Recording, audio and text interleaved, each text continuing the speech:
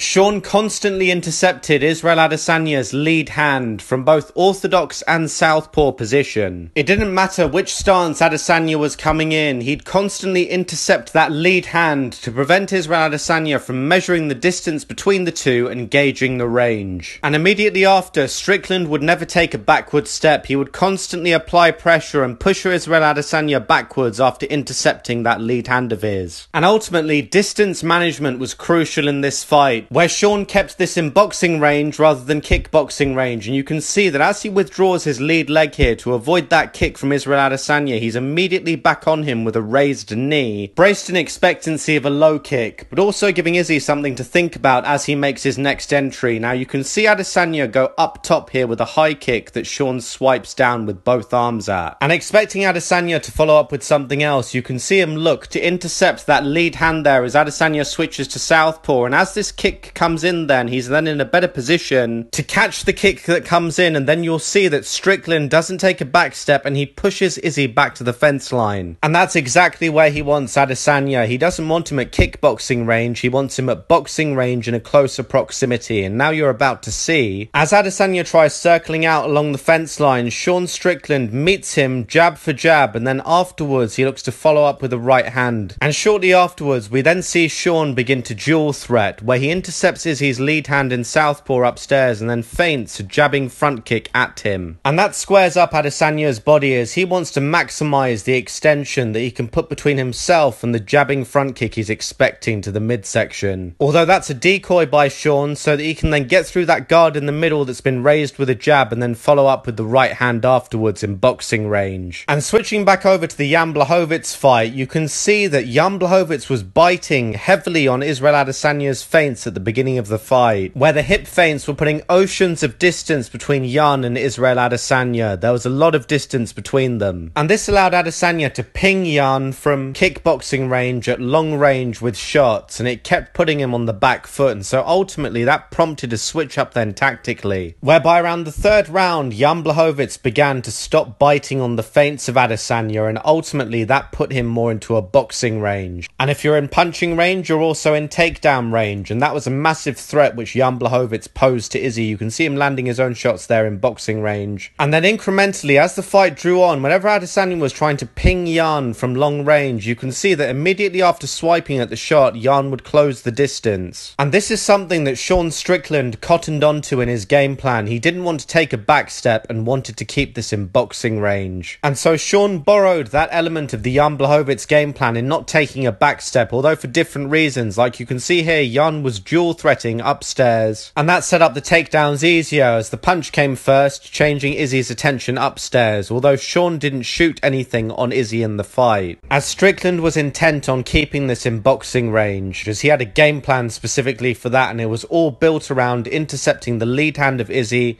in orthodox or southpaw. And then Israel Adesanya had to change the lane of his attacks as he withdrew after being intercepted, and then coming off the centre line, that allowed Sean Strickland to anticipate them better with a raised knee as he slipped on the outside of that left hand of Israel Adesanya and then used his left hand as a decoy just to pull down the right guard of Izzy, and that allowed Sean Strickland to then follow up with the right hand that landed. And this kind of range management really frustrated Izzy, and if we go back to the example earlier where he threw that front kick that Sean intercepted, what does he do after? Stays in the pocket, doesn't keep it at kickboxing range, and intercepts the lead hand of Izzy's, making it a little bit shorter so he can then catch the kick that comes in. And now ultimately he's got Adesanya trapped on one leg, and that leaves him with no other option than to backpedal towards the fence line, and that's more in towards Sean Strickland's favour because there's less scope for manoeuvre. And even when Israel Adesanya was circling around the inner octagon lines or the fence lines, Sean would intercept that lead hand of his as he was trying to measure, even when he was circling, not always stationary. This example's in southpaw position, and then the following example you'll see that in orthodox, Izzy now has to lunge in a little bit more because he's not happy with the range. And Sean leaves his lead arm extended fully to stop Adesanya's jab from getting through, and then ultimately he overextends on the right hand, leaving himself as a sitting duck with a long retraction time to get his guard back up, and Sean Strickland then counters him with a hook in response, and that lands on Izzy. And straight punches beat looping punches. You saw that a lot in this fight with linear shots from Sean, whereas Izzy was coming wider with a longer distance to travel for the punch, and Sean beat him to the shot as a result. And that was the shot that dropped Izzy, but it's also worth considering, as soon as it did, that Izzy then scooted towards the fence line as he was anticipating a takedown potentially, and Izzy always defends takedowns better along the fence line, but instead it was ground and pound. And Strickland got through with a number of clean shots here, although to Adesanya's credit, he rose to his feet and absorbed a lot of these flush around the side of his guard. And Sean Strickland ensured that he was in the centre of the ring throughout this fight. He was the one that wanted to dictate the terms upon which this bout was fought. And Sean made a point to never surrender that real estate. He was insistent after defending that attack from Adesanya that you can see, of then firing back with his own attack straight afterwards. Sean wanted to make sure that he was in the centre of the octagon, and then on the few occasions that Adesanya found himself in the centre, Strickland made sure to never take a back step. He wouldn't bite on the feints, and he'd continually march forward until he got back towards the centre. You'll see here Adesanya raise a knee, trying to bait him to go backwards or bite on it, but Sean Strickland is insistent on maintaining that real estate, and he stays in the pocket. He wants this at boxing range. And then Adesanya finds himself behind the inner octagon lines. Now, switching over to the Jan Blachowicz fight, this wasn't immediately visible when they fought. Although as the fight drew on, it began becoming more of a feature where Jan Blachowicz wanted to make sure the distance was shorter between him and Izzy. And in this next example, you'll see that Israel Adesanya actually lands a low kick on the inside of Jan Blachowicz's leg, which he takes, but he doesn't take a back step. Jan Blachowicz marches forwards. He wants this in boxing range because that's also in takedown range. And then he ultimately gets his wish. He stopped biting on Izzy's feints. He paid him less respect in the striking department and got the takedown. And that was another element of the Jan Blachowicz game plan that Sean Strickland borrowed, although tweaked. He wasn't looking for takedowns. He just wanted this in boxing range so he could box Izzy. And so ahead of this Dricus Du Plessis fight, while Izzy and Dricus are two very contrasting styles, it is interesting to recap